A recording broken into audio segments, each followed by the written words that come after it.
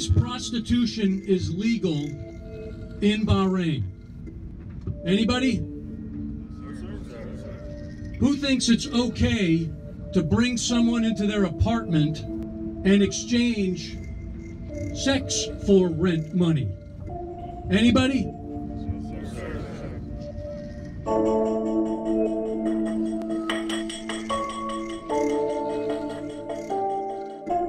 By early 2018, word of the various investigations into sailors in Bahrain had reached the highest levels of the Navy's Fifth Fleet.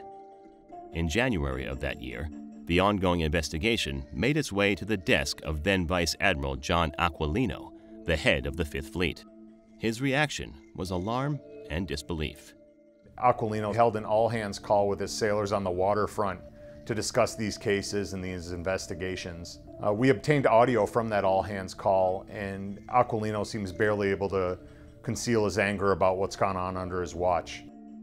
Who thinks it's okay to bring foreign nationals into this nation and take their passport and push them out for services to both yourself and anyone else, that one of your buds? Who thinks that's okay? It's highly unusual for a senior commanding officer to get involved in disciplinary matters of enlisted sailors. But Aquilino chose to address the issue of sex trafficking himself. I am shocked by that behavior. Who thinks that behavior can be considered right? Let's just talk about right and wrong. It will stop today. He basically warns any sailors who are doing this kind of trafficking or pimping that they will find them. And he says, if you know about it and don't report it, you're going to be in just as much trouble. You're going to be supportive of your buddy who's doing all things wrong. You're going to take allegiance there, or you're going to execute loyalty to the institution and the vast amount of sailors who are working their cans off. You got to pick.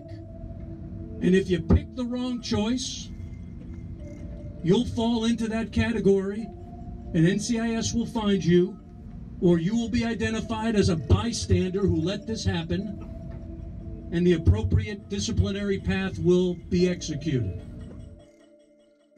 And this theme will continue until we beat it out of our organization. It is unacceptable.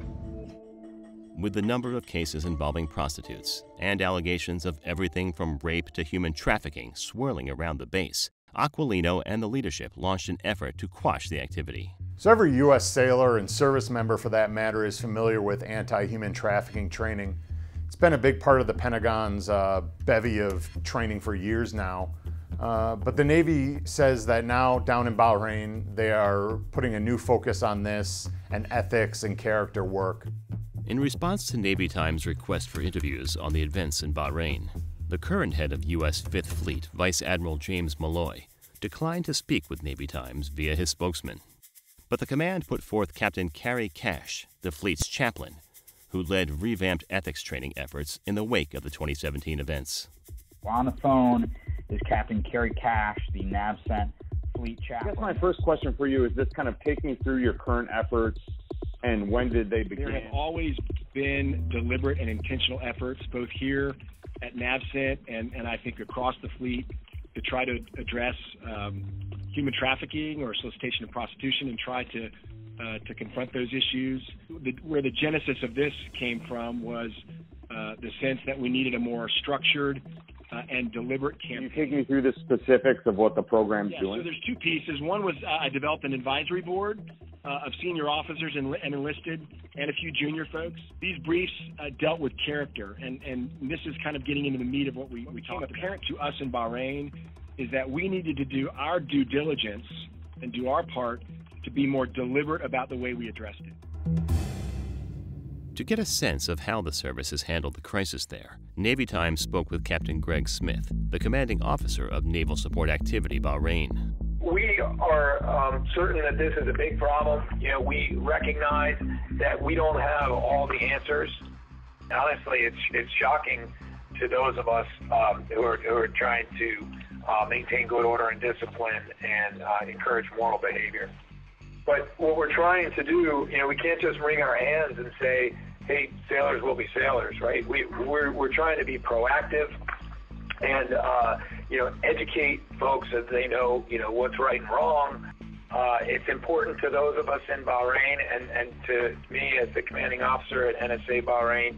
And so we want to be proactive and deter and prevent further engagement with trafficking in persons to the greatest extent possible.